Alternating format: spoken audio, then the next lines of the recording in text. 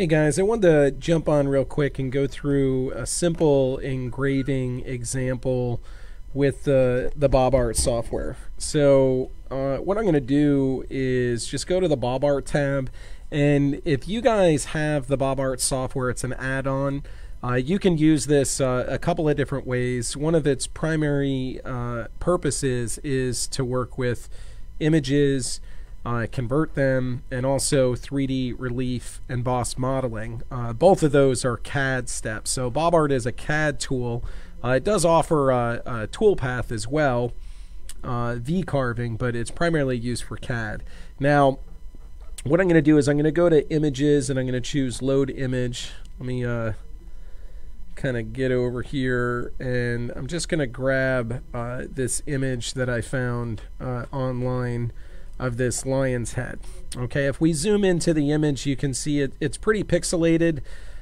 Generally, we're looking for a better contrast between the dark area. We just want black and we want white. The software tends to do a better job vectorizing that way, but in this example, it will be fine. So we load the image up in the background. Now, you do have the ability to trace over this. So if you wanted to come in with something like maybe a spline, you could start tracing, well, maybe not that kind of spline, fit spline. Let me turn off the snap grid. You know, something like this. You can come around and start tracing around the shape. This is time consuming, but you'll find some projects that's the best approach to converting the image or certain sections of the image. The other way to do it is just to use the vectorization. So we can go to the lion head here, we can go to vectorize, we can adjust this threshold to kind of get rid of some of the fuzziness that we see around the image. You know, as you move it one way or the other, you can see how this threshold value affects the quality of the image. So we'll just bring this in a little bit. Let's go probably somewhere around here. Looks about fine, and then we'll choose OK. At this point, if we hit I on our keyboard, we can hide the image. So we can show the image or we can hide the image. So we can hide the image. We can get rid of some of our other geometry. Okay, so that is the lion's head that we're working with. Now, the next step that I want to do is I'm going to go to my layers menu here, and I'll add a new layer, and then we'll call this stock. And then what I'll do is I'll draw out the material size that I may be working with. Okay, so I'll go to rectangle. This is going to be the lower left-hand corner. And in this example, I'm going to use a 12 by 12, and we'll say OK. So what that does is it gives us the area of the stock. So I'm saying I'm using a 12 by 12 piece of material. My next step is to take my logo and to move it into the center here. Hey, how we doing, Tony? So how do I move my image into the center here? Well, one of the things I'm going to do is just create some construction geometry. So I'm just going to draw a line between these corners here. There's a couple of points of view. If I would have if I had drawn the stock on center, then I wouldn't need to move the part, or I wouldn't need to draw this construction line. But for the workflow that I'm doing here, I'll draw a construction line so I can find the center of that line. I'll go to utilities and then translate. From here, I can select the logo that I want to work with, and then you can see there's this handle here.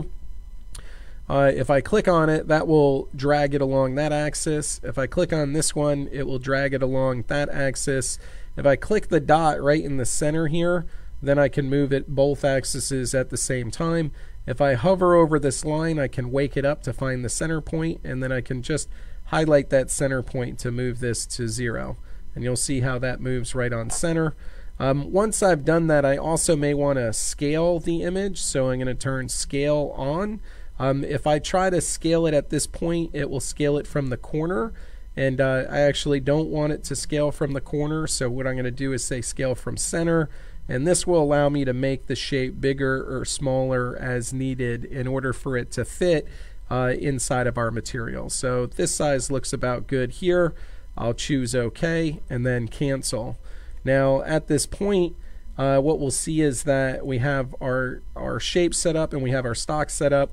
I'm going to come in and just select this line. In order to select this line, again, you can see I go up to selection mode, I turn selection mode on, then I window pick this geometry, and then I hit delete on my keyboard. Okay, so that gives me the stock size, and it also gives me my converted image.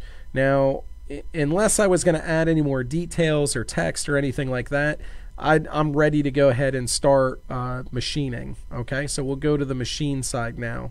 So I'm going to go to the cam tree here, and I'm pushing the center mouse wheel to get a rotate. I tend to look at this in 3D. You can look at it in 2D, but as soon as I go to machining, I tend to look at it in 3D. I'll go to my cam defaults here, and I can right click to create a new job. I typically do that. Right click on the cam default and create a new job. If you're new to BobCAD, you may just go to cam and then create new job. Either method is fine. Okay, so when I'm creating a job, I'm going to pick the type of job. This is going to be a milling job, and then I'm going to pick the type of machine. And the machine is really whether it's a 3-axis machine or 4-axis machine, but if it's a router, sometimes you have to change what positive X or negative X does. But to start with, we'll just go with our 3-axis mill here. Now, I'm going to run the stock wizard. So I click stock wizard here. It's asking me for the workpiece. If I had a solid model for my part, I would select that as the workpiece, but I don't in this example, so I'll go ahead and skip ahead. At this point, it's going to pick up the square that I drew, or the material size that I drew. The other thing that you'll notice is, so that will populate this X and Y dimension. The other thing you see here is this Z value. Okay, so this Z value is the thickness of the material. I'm going to set this to 750. Now, once we get the stock set up, the next thing that we're looking at here is setting the origin or the 0 or the touch off position. By default, it will pick up the world coordinate system, which is the intersection of these crosshairs here. But if you wanted to choose a different location, you could do so. At this point, I'm going to go ahead and click OK, and that has my job set up.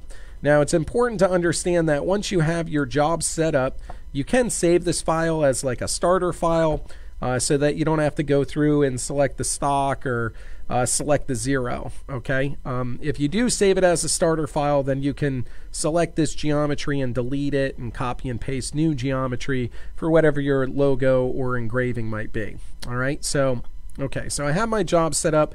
Now what I want to do is figure out how I want to program this. So again, if you've used BobCAD in the past, it's likely you would go to the machine setup, right click, and then choose your cutting strategy, in this case mill 2-axis. If you're newer to the software, you may go to the CAM milling tab here, and there's some different icons that will get you to the same place. So we could go to one of these icons and choose mill 2-axis. Okay, for me, like I said, I'll go to my machine setup, we'll go to mill 2-axis. From there, the first thing the software is looking for is what geometry do you want to use to engrave. So we're going to click on select geometry, and then we'll just window pick the geometry that we want to work with. I'm doing a window pick here because we are just engraving. If I was profiling, I may do a chain selection, so we'll have to see how that goes. A feeling that the internet might be a little slow right now. Okay, so from here I'll go ahead and set how deep I want to cut. So I'm going to go 20 thou, and then we'll choose OK. Our next step would be to come over and adjust the machining strategy that we're going to use. In this example, I'm going to do an engraving. We'll choose next.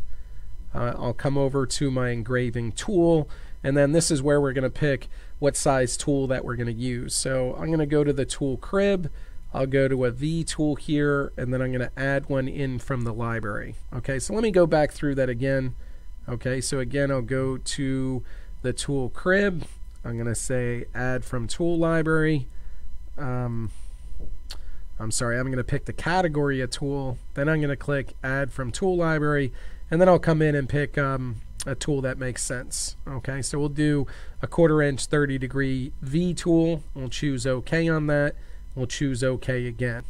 Now the other thing that we look at over here is the speeds and feeds. This is the program speeds and feeds. Some machines you have to program a spindle speed, other machines you may not. So we're going to just put 10,000 in here.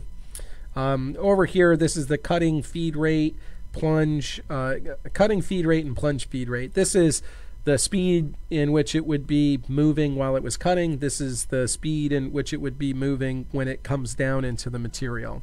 Okay, those numbers seem okay. Other than that, I can just click compute, and then what that's done is it's processed the tool path. If I hide the stock in the material, you'll see the green tool path. That's the path the tool is going to follow in order to do the engraving. Now the last thing that we might do is post out our code, so we'll click post, and then what that will do is write all the G code for that engraving. So again, just a quick example of using BobART to convert an image. If you guys have any questions, comments, or feedback, I look forward to just comment in the video, and I look forward to seeing you guys in the next one. Thank you.